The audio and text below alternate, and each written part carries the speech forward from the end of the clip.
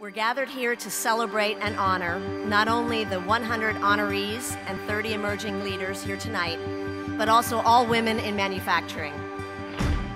Well, this STEP event is very exciting. It's just really cool. I wasn't sure what it would be like coming into it, but the caliber of ladies that I've been spending time with is really neat, from all different backgrounds and all different geographies. First of all, it's an honor to be recognized for the work that I've done in impacting and instilling change within the organization.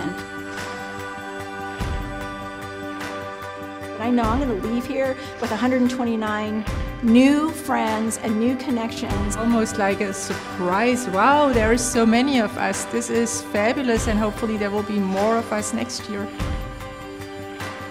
Tonight, I'm honored to introduce you to one such Rosie the Riveter, Anna Hess. It was hard work, but I felt like I was doing something special. To hear about some of the things that the women around me have done, it's just so humbling, it's amazing.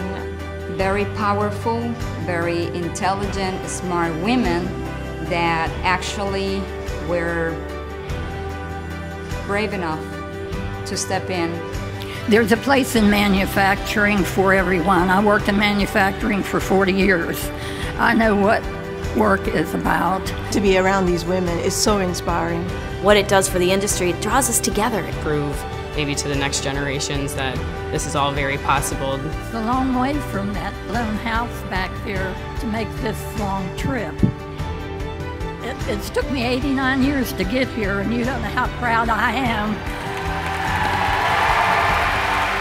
I just want to tell you, I look at the faces of all the young ladies that are receiving awards tonight, and I can't tell you how proud I am of every one of you.